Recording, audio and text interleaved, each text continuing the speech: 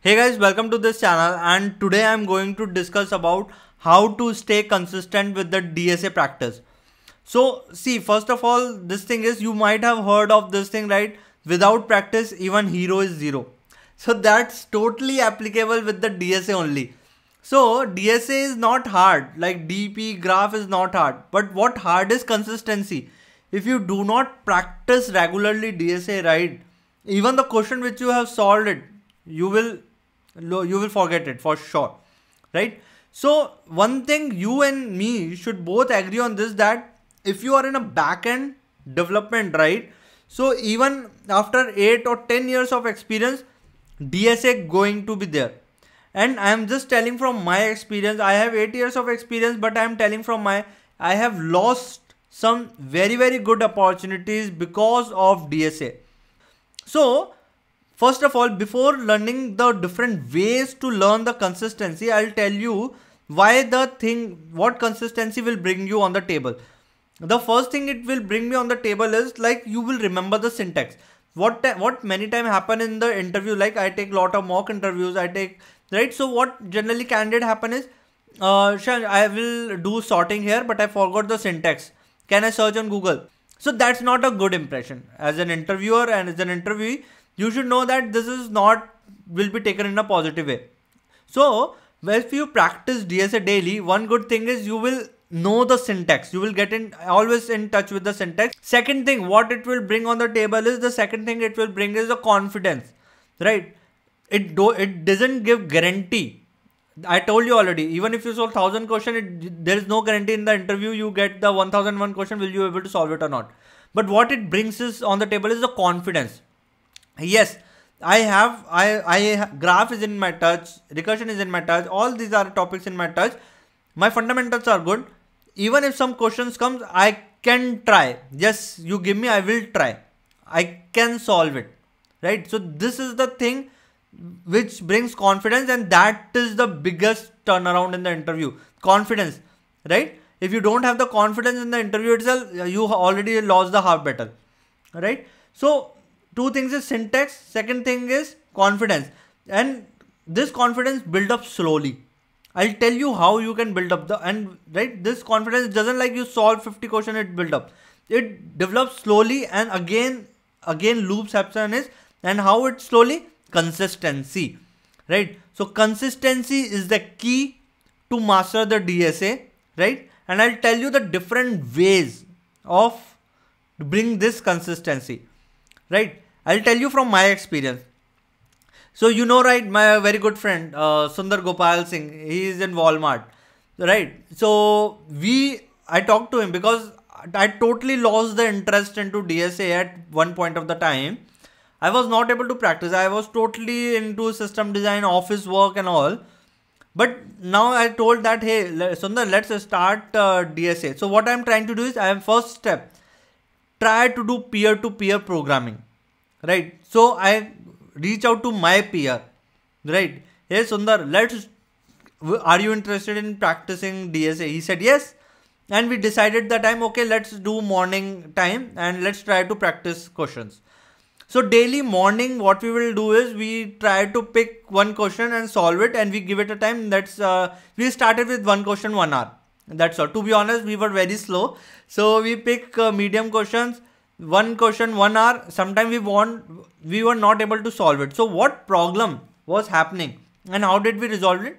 So let's say today's question which we picked, we couldn't able to solve it. So what we will do is, when next day we were coming, we were trying to solve the previous day unsolved question.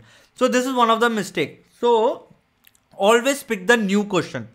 Always pick the new question and try the fresh question on the fresh day. The question which you have unsolved it, keep it tracked, right? And maybe when you have extra time during weekends or during days, when you have extra, work on those. Why you couldn't solve it. Second problem in the peer-to-peer programming which we faced is, like, sometimes he gets office work, sometimes I get office work, sometimes he has to go somewhere, so he's not available, sometimes I am not available. So 1 week it goes well, but after that he's going to some marriage function, I am going to somewhere. So there is a sync up break. right? So then again it got break. So this is becoming challenging sometimes. Like if you have only two members and then one goes somewhere and then alone you can't do it, right? So that's where how I resolved it, right? I created one group. I created a Telegram group, right? And I have started posting that okay, I will always practice one question and post it, right? So this is now, you can say that now my peers is now increased from one, my best friend, to now a group, right? The fellow engineers. And how this fellow engineers came is from LinkedIn. I reach out to the LinkedIn, hey, I want to practice daily one DSA question. Are you also guys also interested, right? So somehow they all reach out and I created a Telegram group and we reach out. So daily I pick a question, I solve it, and at least I say, hey, I have solved my today's question. What about you guys? So somebody else say that I also solved it and all these things. So it become a habit, right? So this is one other way to getting a peer. It's not around what people you know. It's also, you can also reach out to the LinkedIn and you will see that many people are ready to join because they all want certain partners to practice, right? Again, now second thing, what is important to stay consistent is track yourself. How's your week going, right? So you might be seeing the board back, right? So it's like if you see that there is a column for each Monday, Tuesday, Wednesday, Thursday, Friday, Saturday, Sunday, and here if you see the daily DSA practice, tick, cross, tick, cross. So it's just like which day I have practiced DSA, which day I haven't practiced. So every week I keep track myself. Like at the end of the week, Sunday, right end, I just do analyze, okay, all the important tasks I have written my here. Daily DSA practice, system design learning, and all other things, right? I've kept it here. So I see that, okay, over the week, this important work has all crossed. So I will see, okay, what went wrong? And somebody has all right. What went right? So I just do like, okay, what can be improved to bring some right? So first is peer-to-peer. Second is track yourself.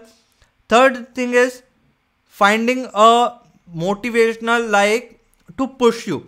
So sometimes it's like peer-to-peer and here is like, okay, there is no one to push you, right? Somebody in the group says that, hey, I have solved one question, right? And let's say the tracking also. But are they pushing you? Like, hey, if you haven't pushed it, I will do this thing to you. So something is like afraidness, right? So for me, I have created a YouTube channel for it, right? Daily DSA practice, this channel, right? So this is I created just for the consistency. So my intention is daily DSA practice and keep the channel daily, means 7 days a week, right? 365 days in a year, I should be adding a video. But definitely if you see the history, in a week, sometimes it's 3, sometimes it's 2, sometimes there is no, sometimes there are 5. But at least there is something like, there is no week, there is no video, right? So now who is pushing me? YouTube. I bring YouTube. Hey, YouTube push me, right? So what happen is YouTube has certain algorithm. If you don't push the content for long, it might not promote you also, right? Everything has an algorithm. So I just created like, okay, I have to push, I have to add a video, otherwise YouTube algorithm will not work in a proper way. So something कि भाई जिससे आपको डर लगे कि यार, yeah, I have not done it, I have to do it for sure, man, I have to do it, right? So that is very, very important, guys. Until and unless you don't have anything to afraid of, either you get all wrong here in the board and in the peer-to-peer programming group which you have created, maybe others become more active. Hey, I am doing question, but you will lag behind, right? So something you need to kick you. Arey, practice kar, right? Something should be needed. Either create a LinkedIn, start posting on LinkedIn, right? See, when people start appreciating you, right? Hey, you have written very nicely, right? Hey, the way you have explained it very nicely, that motivates you. And when something motivates you, right, and when you get appreciation from others, right, that's a very, very big kick. And if you don't do it, you yourself say that no, I am good in it, somebody is liking, somebody is waiting for me, let me write it. So what I'm trying to say is that bring something which will kick you, like if you don't do it, because this is board is totally in my hand. Even if it is all going wrong, hey, nothing, what will happen, let's see next week. Group is on all in my hand. Everybody is sending, let's say I have done today's question, I have done today's question. Nobody is questioning me, hey Shrayansh, why you haven't done the question, right? So something should be there to questions me, right? Now one thing I would say that plan your day. This is very, very important. See, the biggest challenge of this consistency is, so everything is related to each other. If you want a consistency, you have to plan your day properly. So see, most of us, like the problem, those who are college guys, right, they might be solving 5 questions per day or even sometimes 7 questions per day. Because they have lot of time available, right?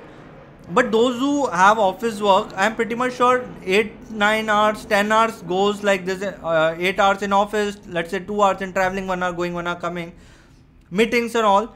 So there is very, very less time. Hey, okay, now let's sit for DSA. Now even sometime happen is your mind is also so frustrated that you don't have that much power to put into a question.